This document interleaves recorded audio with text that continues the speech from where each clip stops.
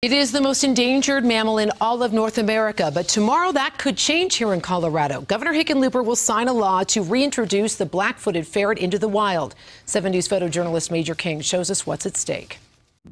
Call it the ferret dance. I know they're really cute.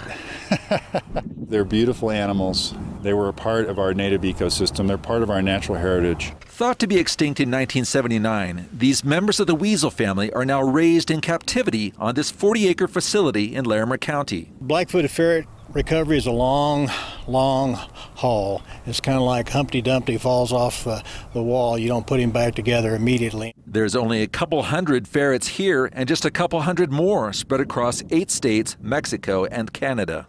It's a tough world out there. Ferrets live almost exclusively on prairie dogs.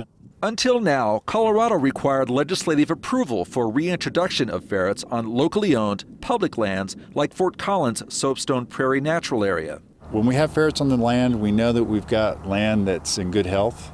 20 to 40 are expected to be released here this September. This is the culmination of a lot of years of work. The nocturnal animals and their primary food source both are historically susceptible to non-native bubonic plague. A ferret can die from plague, or it can simply starve to death because prairie dogs have been diminished because of plague.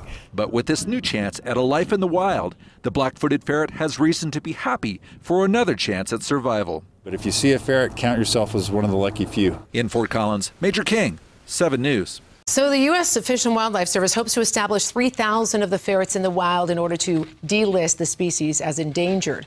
The Colorado Division of Parks and Wildlife is also testing a vaccine that fights bubonic plague in prairie dogs, the primary food source for the ferrets.